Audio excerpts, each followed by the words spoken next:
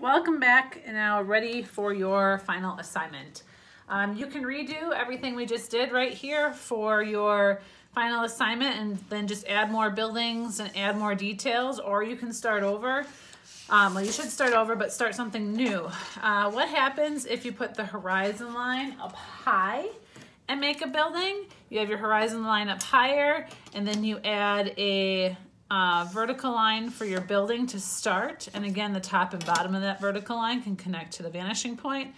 You can create guidelines if you want for the bottom of it, like I have here, and guidelines for the top. I'm just going to do this quickly here. And create a scene. If you have it below the horizon line, you're going to be able to see the tops of your buildings. And it's going to be more like a bird looking down. Remember, that bird is flying in the sky, and anything below the horizon line is the bird's eye view. So then you can draw your buildings from here and have them like that. Don't forget, if we're going to make a top of a building or top of a square or rectangle, we crisscross back here. Wherever they meet in the middle is the back of the building. So here would be like your corner building, and then you can add your other buildings again by drawing vertical lines and connecting it to each vanishing point. This one will have an alleyway in between. I can go like that, making sure I line up my ruler, vertical line down. This part's already connected to VP2, so I'm just going to make it a solid line for the bottom of my building right there. Solid line for the top, and show the rest of this building. So here is a way to create the start of a scene. You can do this on both sides. And what you have then is, right here is an alleyway. You could extend that alleyway to wrap behind the building. So it goes from here to the bottom of this building, stops, jumps, go behind the center building. Maybe it stops here, and let me make the bottom of that road, which would start here. I'm going to jump behind the building. Again, this is lined up to VP1. If I go something like that, then I can make this road go back to VP2, and now we have like some city streets that we can see. I'm going to jump here, going back. This is going to extend back here. Remember, as things get further away from us, they get smaller.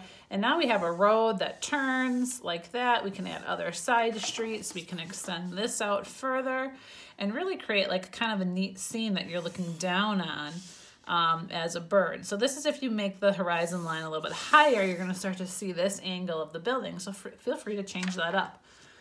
What happens if you make the horizon line low? Like this. This would be great if you want floating buildings or a floating cityscape or something flying in the sky. Your horizon line could be up here. You could make a floating building up here, starting with the vertical line, connecting it to each vanishing point, and making it and starting your design from up here. And maybe you have a whole sky of buildings that are floating. This is connecting to VP2. Again, this will be like a worm's eye view. You're a small worm looking up at the sky, seeing the bottoms of the buildings. Vertical line here. If I don't quite connect, I would erase. There, again, to see the bottom of the building, you crisscross those 2 points. And wherever they crisscross, going to opposite vanishing points, is the back of the building. So here is a view of what it would look like with a low horizon line. Of course, you could have things floating up here, which would be kind of cool to have doors and windows. Or you could have super large buildings that feel really tall. If I cross that center line over the horizon line, and then I touch it to both vanishing points, this would be my sidewalk down here. And I'm starting it the same way we started our practice one. But then I'm going to make really tall feeling buildings because that horizon line is so low. That line went to VP1, vertical down. This line is going to VP2, maybe behind the floating building, and then down. And then I have a really tall building that we're looking up, and we've got really small road down here with people, and now we're starting to make it feel like we're looking up at a really large city. So you could experiment with that too on a fresh piece of paper. Again, this is horizon line in the middle. Then we have horizon line high and horizon line low. And then what happens if you want to create something and really challenge yourself? A building that would be normal, or your house. You could take a picture of something, and right here I have a picture on an iPad. I hope you can kind of see that. Whatever you take a picture of, if you have something that looks like it's in the middle, angled view, here would be your vertical line, and then the horizon line would be down here. You follow your finger, you follow all of these lines. They all follow to each vanishing point, and this is a real picture that goes to each vanishing point, and you can replicate that on a piece of paper.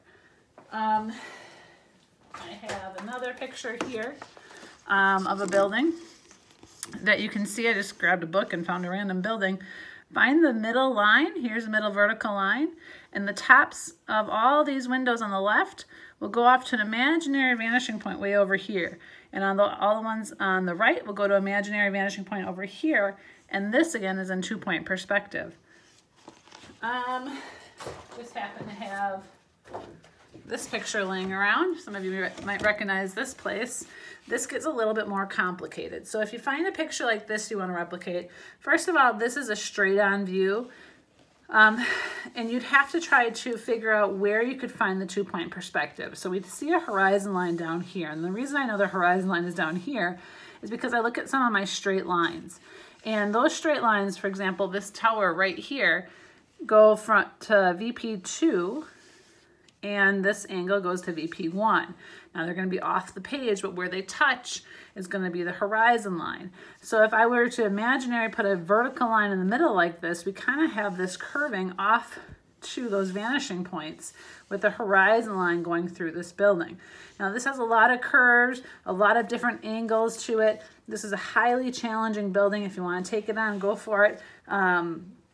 See what you can do. Let me know, email me if you get stuck. We could figure out something like that. But if you want to find a building to replicate, go for it. But I would look for a corner angled view of it to help you discern where the vanishing points are, left and right. I have one more example here, a little Lego book. Again, here's a picture of a building. Right in the middle, here's that vertical line. And if I would take my ruler, both the top and bottom go over to a vanishing point somewhere off the page over here, with the horizon line that would go through. All the tops of these windows and bottoms go to VP2. All the tops and bottoms go to VP1. Same with this one over here, vertical line down. All the stories go to opposite vanishing points. So you can find a building like that to replicate, maybe your own house, or you can make up one on your own. So go ahead and try it. Here's your instructions, what you're going to be graded on. You're going to have more than 8 buildings in your picture.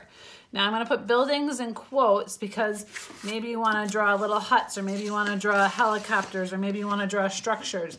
If you have them drawn in there, or trucks, I could count that maybe as a structure or a building. So I want at least 8 of something. Like this could be an airplane.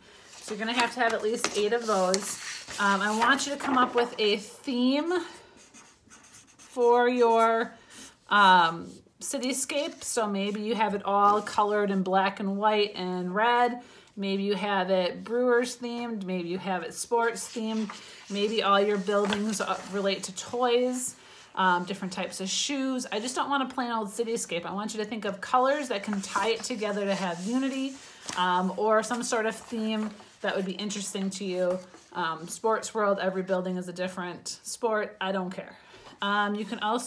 You also are going to need somewhat of a sidewalk or a curb. And I'm going to put these in quotes as well, because if you're underwater, where's that one? Maybe this one would be underwater. And instead of straight lines for a path, you make them like a sandy cobblestone seashell path underneath here, something that shows there's pathways, sidewalks and curbs that go in between your buildings. And then I'm going to have you have a lot of details. I want to see a lot of details. Now you can look on Art Sonia at last year's and last trimester's pictures of the 2-point perspective to see what kind of details you can make. Google 2-point linear perspective and look at drawings from other people to get ideas. Get as creative as possible, but remember, all lines are vertical or to a vanishing point. All lines are vertical or to a vanishing point. If you start to cheat and start to make peaked rooftops or curved windows, you run the risk of not following the rules. And I'm not saying that it's never going to happen, but if you're confused, try it this way first. I'm available for you to talk to if you need me, and we can go from there. So those are just some ideas that you can do. And again, go back to this one. Go back to the videos and just start from the very beginning. If you want to just make this one, this will get you an A. That'll be great. And then add your own details and your own touches to it with your own theme. Color it in with your own theme. Maybe you do every other building a different color and have some fun. But that's kind of the gist and some options. Feel free to challenge yourself as much as you want to challenge yourself and go from there. So if you have questions, let me know, and we'll talk to you soon. Bye.